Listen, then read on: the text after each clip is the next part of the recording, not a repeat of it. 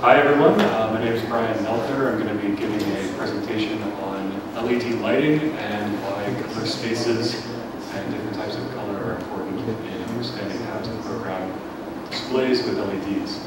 I am an MIT alumni, not in any sort of computer course. My undergraduate degree was physics. My PhD was in materials science. So I will probably not be showing you much in the way of fancy code. This is generally going to be a little heavy on the math side, a little heavy on the physics side. So hopefully it won't be too boring. I'll first point out this array in front of me. This is a toy that we put together recently. It has 12 independent LED lights. Each of them is 10 watts with red, green, blue, and white. Periodically throughout the presentation it may go dark. What it is doing is using an onboard microphone in order to do audio responsive effects. So that would be an excellent time for hecklers to shout, as they will probably be blinded by the array.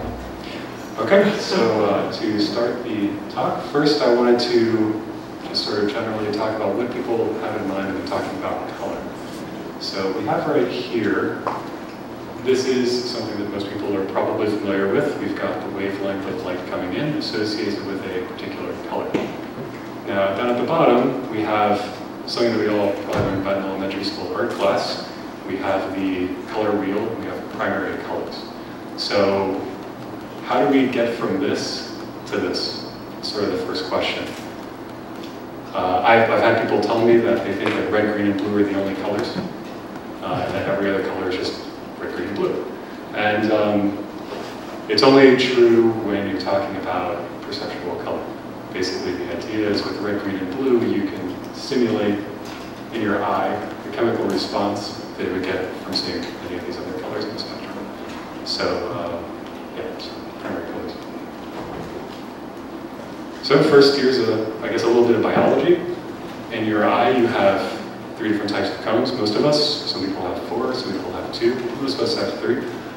We have one here that is detecting light out in the short frequency, or short wavelength. This is basically blue. It's known as the L receptor.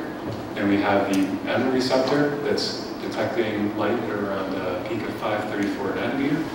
That's the middle of the road cone. And then over here we have a long wavelength detector.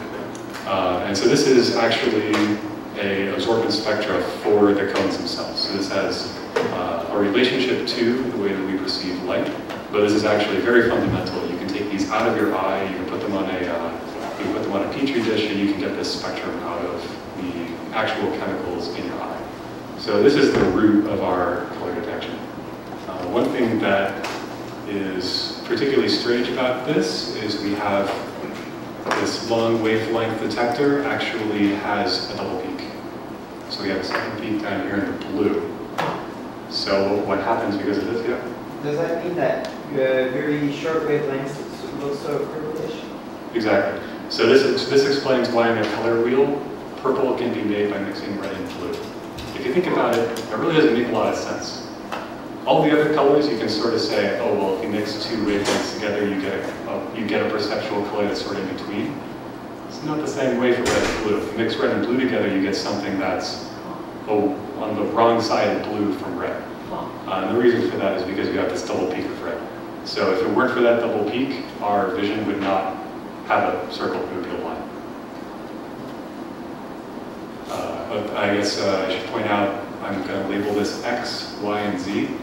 Later on when I'm talking about the way people define color spaces, X, Y, and Z are sort of a proxy for the total absorption by one of these particular chemicals in your eye. What's 498? Sorry. 498 is the cones. So that's overall brightness for dark vision. So here we get to actually people trying to understand the way the eye works. So this is stuff that was done back in 1931, or in some cases earlier, by CIE. What they did is they took this and then they turned it into a perceptual model by taking into account how effectively your eye is able to perceive particular wavelengths, as well as the density of cones in your eye. So this is the perceptual version of the physics model. So we're getting a little more abstracted away now from the underlying biology. So here we've got the same approximate peaks, but now you can see a much more distinct second peak for red. This more distinct peak for second red makes it a little more obvious where this violet effect comes from. It's slightly to the left of the peak of the blue. These dotted lines here are actually the wavelengths that you would find if you were to purchase an LED light with a red LED, a green LED, and a blue LED. So you can see a red LED is actually stimulating out here way past the red peak, or the long wavelength peak. You've got the green LED is stimulating significantly to the away from red side of the green phosphor, and then you have blues to the right here. So that way, when the red intensity goes up while the blue intensity is high, you start to receive the violet. Up here, got a little bit of math. It's not too important, but basically the idea is if you had a delta function where you had a single wavelength of light coming in, you'd be able to take this and you'd be able to correlate that back to the physical model. So if you have a complicated spectrum of light, you can do this integral with these functions and you sort of get back to the original physics. So the next step is to make it even more abstract by taking into account that double peak. So the way that people do that is they develop this thing called a chromaticity diagram, which is basically the exact same graph from the previous page, except wrapped around in a big loop, and then connected across in this sort of imaginary space where red and blue mixed together starts making violet. Inside here, we can see color temperature for whites. So this is like the black body color of a cold object, and here's the black body temperature of a hot object. So now we get to the idea of these primary colors. On this grid, we can place light sources, and then we can draw a triangle connecting them. And then the idea is that anything inside of this triangle is a color that we can produce with the colors, with the primary colors we've chosen. So in the case of HDTV, we have this color, and this color, segmenting off a section of the diagram. You may be taking a look at this question I've got over here. If you can figure it out, I guess, hold it till the end. So if we want to actually produce a color inside of a given color space, we can take this triangle out, and we can pick a point.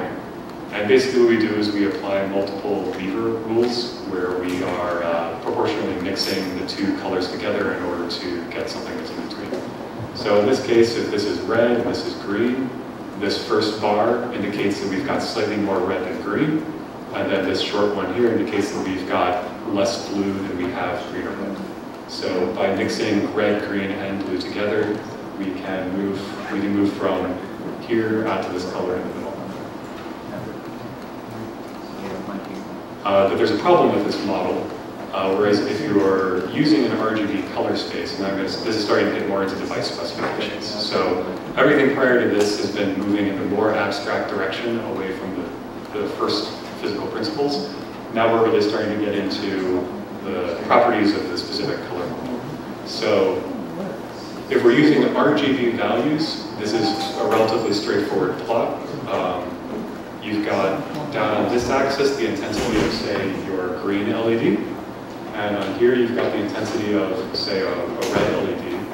And then each of these 2 points represents that color being fully on. The problem we have is when we try to mix them together, say you want to make yellow. So the natural way that a lot of people will use the RGB color space first would be to say the yellow should be red is equal to 100%, green is equal to 100%. And that does make fine yellow. The problem is if you look at power output.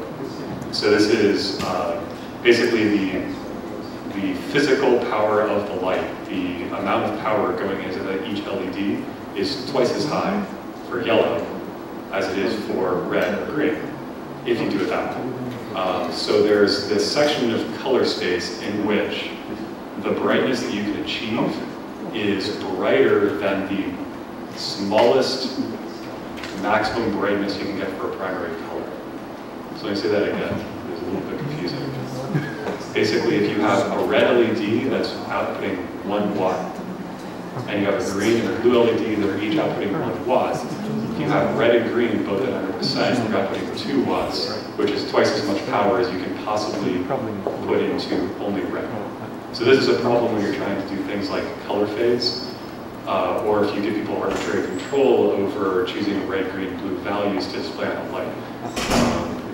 The worst scenario is white.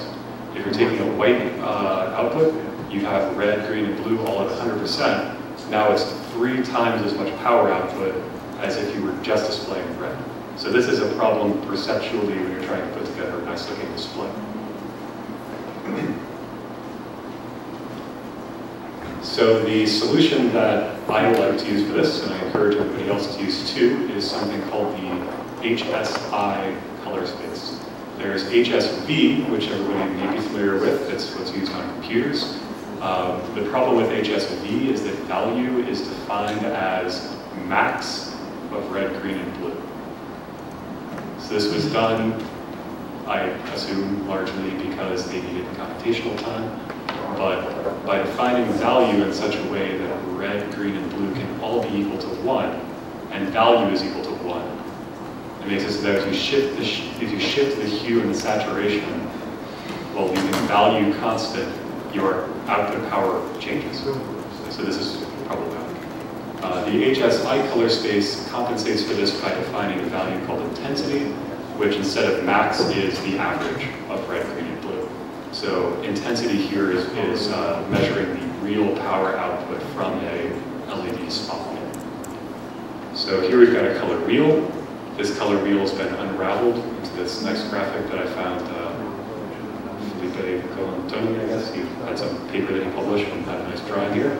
So this is mapping the red, green, blue color space onto hue versus saturation versus intensity. And you can see that if you look down at these loops here, the primary colors all have a lower maximum intensity than the secondary colors, and all of them have a lower intensity than the whites you can get. So what I basically use is a truncated HSI model where I go in, I find the minimum value that the RGB values can produce, which is going to be in a primary color, and then I chop off all the possible RGB values that are above that. This guarantees that in the color space I use, you can't be in a scenario where you vary hue and saturation and are causing the brightness to go above a value that is valid for all possible hues and saturation. So when you look at the advantages and disadvantages of this truncated HSI model versus RGB, basically for the color with HSI, you can use hue, which is an intuitive value that is a descriptor for the color. You have whiteness, which has a single intuitive value called saturation, literally defined by how white the color is. That's, people have different technical definitions, but that's the dictionary definition. You've got the brightness, which is a single intensity that if you leave it constant, the device will consume constant power. And then versus RGB, where if you change color, whiteness, or brightness, you're going to have to change all 3 red, green, and blue values independently in a complex relationship that is not at all straightforward for an end user. In terms of different types of effects that you would want to do, truncated HSI makes a lot of them really easy. If you just want to do a color wheel, all you have to do is leave intensity at 100%, saturation at whatever you like, and increment hue until you get to 360 and then wrap around. Much easier than RGB, where, again, complicated math. Next, if you want to make a specific hue more pastel, all you have to do is decrease the saturation. Leave the intensity constant. You don't have to worry about the brightness going up. You don't have to worry about any complicated math there. If you want to increase the brightness, you just increase the intensity, whereas with RGB, you're going to have to increase each of R, G, and B linearly in proportion with the amount you want the intensity to go up. The downside of the truncated HSI color space is that the white is only 1/3 of its maximum power, so this can be a problem if you really need a bright white light. And in order to actually change, to take an HSI value and actually convert it into an RGB value that you're displaying on your device, you are going to have to do complicated math at that point. So you can't get you have to do the complicated math at some point, But this model makes it so that the end user is mostly transparent. So here's some example code that I partially wrote. A friend of mine is a mathematician, and he helped me with some of the conversion routines. But basically, this is all available up on our website, so you can download all of this via GitHub or anything you would like. But basically, this is a graph showing hue from 0 to 360 degrees versus the intensity for red, green, and blue as we're doing a color fade with full saturation using HSI. So you can see that the values always add to 1, which is good. They do have a slight curve to them, which is that's a function of the mapping from a circle onto a triangle. And you can see it basically has the correct behavior. This is what the HSI to RGB function looks like if all that I do is decrease the saturation to 50%. So not changing anything about what the user sees except for one value, it's able to very easily change into this other function where the sum is still always equal to 1, but now the color is balanced out by opposing colors to introduce some white. So the biggest drawback that I found for red, green, blue LED lighting is that they have very poor white. Basically, you've got an issue where if you're increasing the saturation from 0 to 1, at 0 saturation, you always end up with 1/3 red, green, and blue. And then as you move out at a particular angle and hue, you end up following basically lines, but the way that these are mixed together is, it's rarely a very straight line to what we would consider to be white. Generally, it's going to take some sort of path where it's going towards blue or something. Yeah. Is that specific to the brand, type, and chemistry of the LEDs that you're particularly using, so that allow different slope and wiggliness for different LEDs physically? Yeah, sort of. In this particular color space, that's all been abstracted away, so it's not visible to me as the person programming the light. If I wanted to actually do color matching, that's well, I call it an advanced topic, and we have stuff about it up on the blog, but I didn't want to try to fit it all in. So where do those lines then come from if it's not specific to the physical LED? So you're taking the color circle and you're placing red, green, and blue, and hue is just the standard color wheel. It's there are some. Oh, this is for a specific hue of 15 degrees. Yeah. Oh, I'm sorry. So we're sort of pretty far away abstracted from the actual definitions of the red, green, and blue. Right, I understand. So basically, this is the solution we came up with, which is why not add a white LED? So you add a white LED, now your whites are going to be white because you've turned off all the other colors. So that's what all of these are here. So there is a problem with this though, which is now we've gone from a 3-dimensional space to a 4-dimensional space, which for any of you who may be mathy people, means that now we have a fully degenerate conversion. If we have any given hue, saturation, and intensity other than the trivial values of fully saturated red, green, and blue, we'll have an arbitrary number, an infinite number of combinations of red, green, blue, and white that you can use in order to walk out to that specific color. So this is a bit of a problem. Luckily, it's not too bad of one, because the solution is to always, basically what we're doing here is that this algorithm will identify first the quadrant in which the color is located on the color wheel. And then what we do is we mix together the fully saturated color, which is really easy to calculate, and then we mix it linearly with white in order to move it towards pastel. So this is actually a much easier conversion routine to calculate than to red, green, blue. With red, green, blue, instead of moving from here towards there, you're actually going to end up moving from here towards blue. So you would end up with some nasty white color down in this area, whereas here we're actually moving in a very nice direction towards pastels. At some point this will be showing pastels, so you can take a look there. I think you'll find that compared to pretty much every LED light, they're much nicer looking than what you'll find with just red, green, blue. So when you implement this solution, for which there's also code on our website, now when you try to vary the saturation of a 15-degree color, you end up linearly varying red and green in order to make the yellowish color that's described at 15 degrees. And then you're just linearly mixing it in with white in order to meet the constraint that the total power is 1. So that is all the time I've got. So basically, feel free to visit our blog. We've got a pile of more advanced topics, everything from how the audio responsiveness on these lights works to how to build an audio amplifier system to why you need 16-bit color for color correction. So feel free to visit that. And if anybody has any questions, you can feel free to throw them out at me. I may or may not have the answer, but happy to try. Yeah. I'm sorry, so I'm trying to understand exactly what the problem you were correcting for by your addition of white light was. So I mean, assuming these are like idea LEDs, the brightness perfectly corresponds to voltage or whatever. Okay. Is it just actually that just by just linearly interpolating these sort of RGB components together for some reason you can't like somehow reproduce I guess is this any different from a standard computer screen? It is different. I have a couple of theories as to why it's different. I think the dominant one is that the discrete LED dies are very large and they're not on top of each other visually. So I think this is probably the biggest issue. Is if you look at a red, green, blue LED light fixture, it's not uniform. So you end up with a spotlight shining on the wall showing splotches. Those are just perceptually ugly. But with this system, if I wanted to make pink, I'm mixing red and white together. And so it may still not be perfectly uniform, but it's a heck of a lot nicer looking than if you had variations in hue as a function of position in the system.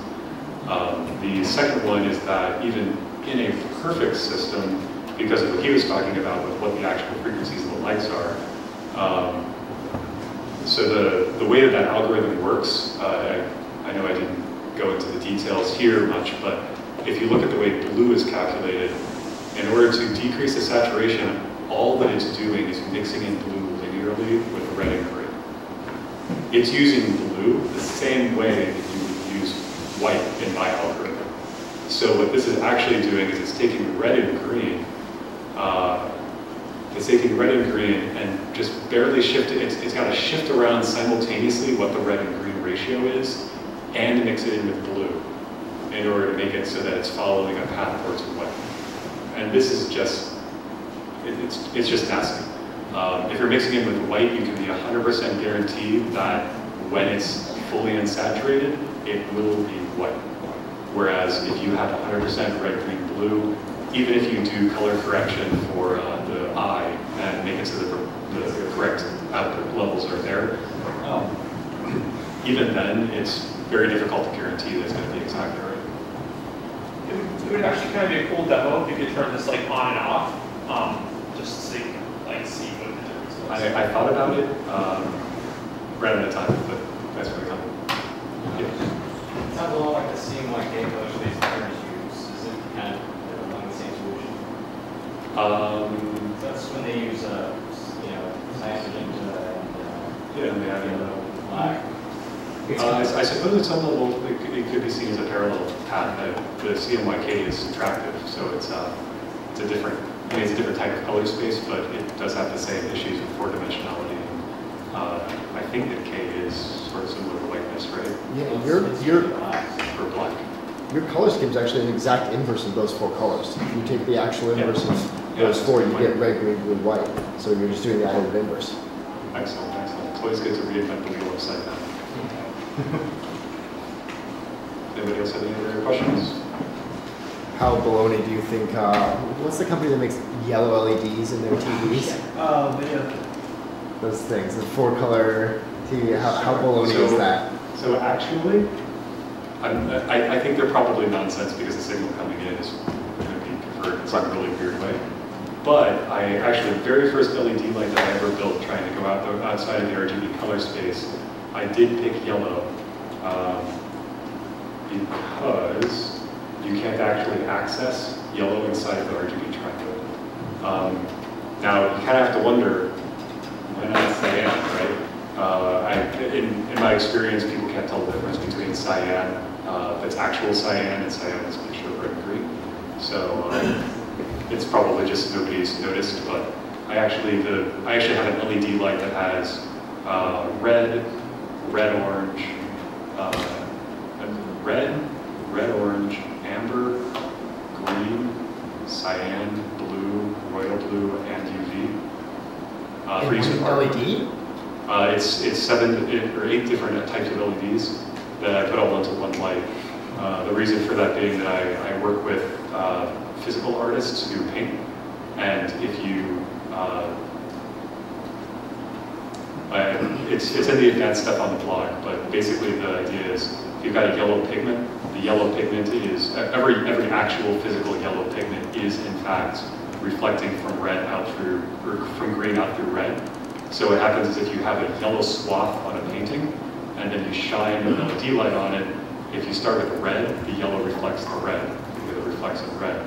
Then you mix in green, and the red spot turns yellow, and the yellow spot turns green, which is not what the artist expects to see. They expect to see if you put the yellow section next to a red section, that builds different things. But it ends up being if you have, say you have three blocks, one that's green, one that's yellow, one that's red. If you do color changing from red through green, the red will be bright, the green will be dark, and the yellow will be red. And then as you shift towards green, all 3 of them will be open. And then when you turn off the red, the yellow will be green. It's just very non-intuitive, so I designed a very specialized light so that it's actually using real yellow, and the real yellow doesn't activate the red or the green, so you end up with effects that are a little easier to parse as somebody who's not a. I don't want to force people who are really good artists to learn everything there is to know about models of the eye and color spaces, basically. What do you call somebody who's really good at colors and describing them? I don't know. Zoologist? I'm a material scientist, so I mean, honestly, I would say mathematicians almost more than anything. Like, there's a heck of a lot of math in these, but it's a combination of biology, math, and chemistry, so complicated. Are there any other LEDs in the market that do what you're describing as well, or why does you have to bring it up together? Does not exist. What? It does not exist. So these are actually, each one is an Arduino. Are you each one serious? each one of those is an Arduino Leonardo. I don't think I'm allowed to say that technically they're Arduino Leonardos, but they will be programmable with the exact same firmware. And it has 4-channel 16-bit PWM, which is 48-bit, something like 100 trillion different individual RGB values that can be addressed. Most lights are going to be red, green, blue, and 8-bit, and no white. A handful have white, still 8-bit. This is all open source and open hardware. You can program it over USB. We wanted something that's a little more flexible. The other fixtures fall to just outside of our price range. These we were attempting to sell for about $100. So a 10-watt red, green, blue LED light, that's 10 watts. This actually you'd be lucky to find that for 200, 250. well, the mixer can be on So try to decrease costs and improve quality.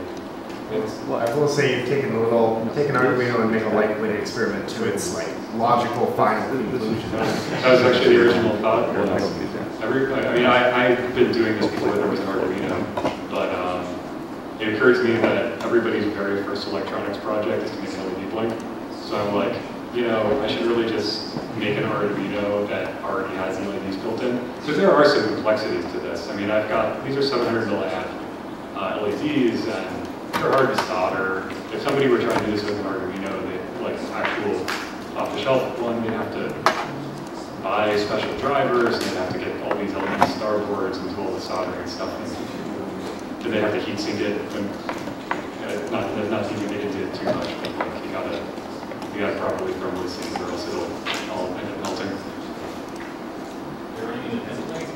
Each one is totally independent. Each one has its own microphone, and is doing its own built-in audio analysis in order to figure out how to do things in audio responsibility.